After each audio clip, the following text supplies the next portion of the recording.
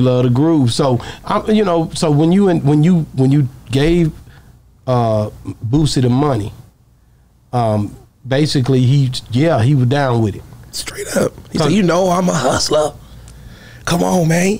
Let's get it. Let's get it. Give me the address. He told everybody follow me. He didn't care what. Boosie is not like, no, that's why I kind of got his attitude. I learned from being around him so much. He's not like all the celebrities where he's scared, lean back.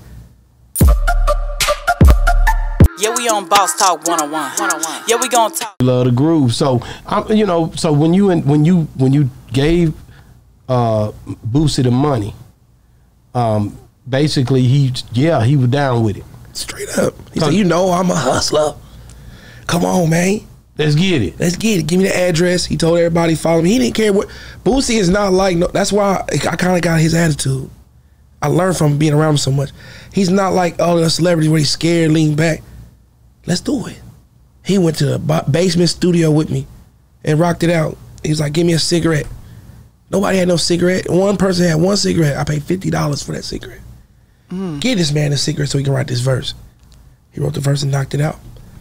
Boosie's cool, man. I learned, that's why I go in and damn near any place to go knock verses out. Let's do it. What you want to do? Yeah. Boosie have Those artists is bougie. No, this nigga right here is slick. Yeah. You know, Boosie ain't bougie. No, he ain't. Because he deal with my partner, Sir Charles Jones. See, that's Southern Soul. And I know they deal because he had that birthday bash with him every time. And he deal with Bad News be there too.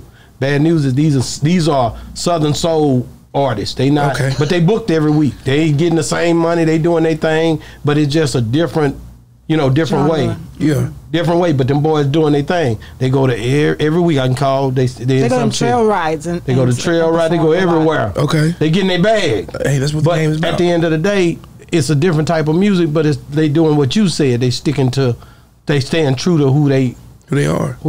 But then a lot of R&B, I've heard some R&B singers who said they're actually trying to cross over into that Southern Soul is what they call it now, because they're trying to stay relevant, because they're going to all the trail rides, and that's it's all over the South. Trail rides. In the South, man. Yeah, I'm getting booked pretty good now. See, have you done trail rides? I think we just did one in Mississippi. Y'all did one? What do you think about it? It was me and it was some older bands. Yeah.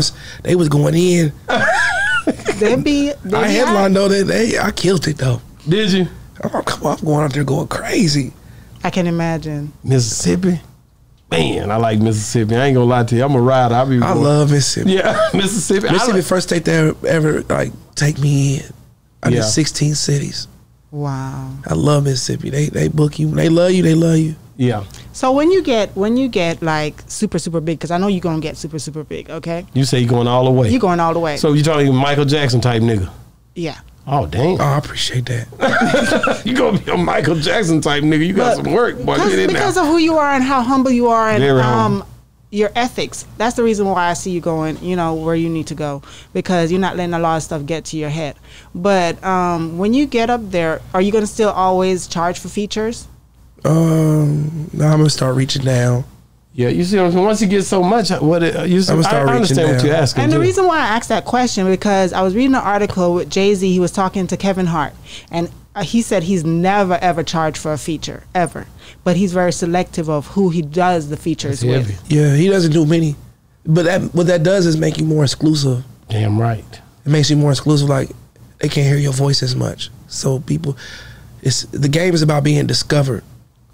So a person that doesn't do a lot of features, you want more of it.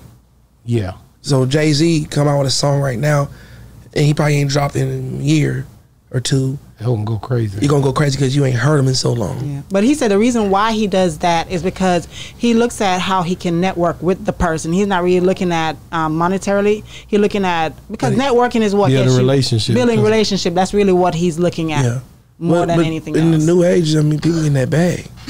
Yeah. Jay-Z's getting a different type of money. Yeah. Jay-Z's not just making music.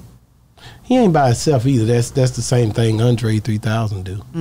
He the same way. Yeah, he ain't gonna just jump on anybody. Andre 3000 is also an actor. You know, right? He's part of a legendary group called Outkast. Yeah, that make great money and still streams very well. Very well. You know, you can't ask Jay-Z what he was doing when he was still a hustler, when he's just first coming up. Yeah, Yeah, no, he had to. What made me do a lot of features? When I heard Boosie say he made 800,000 in a year, I said, oh, I like that. Man, like I said, nothing I'd rather do than make 800,000 a year. It's a mindset. It's a mindset. You gotta listen. Whatever you feel is for your brand is what you have to do. Yeah, because me, I've always been for the people. Yeah, I'm for helping, because I'm always preaching that they don't want to do songs with me. Yeah, they don't want to help me out. They don't want to pull me in. So I'm gonna pull people in. Yeah, we on Boss Talk 101. Yeah, we gonna talk.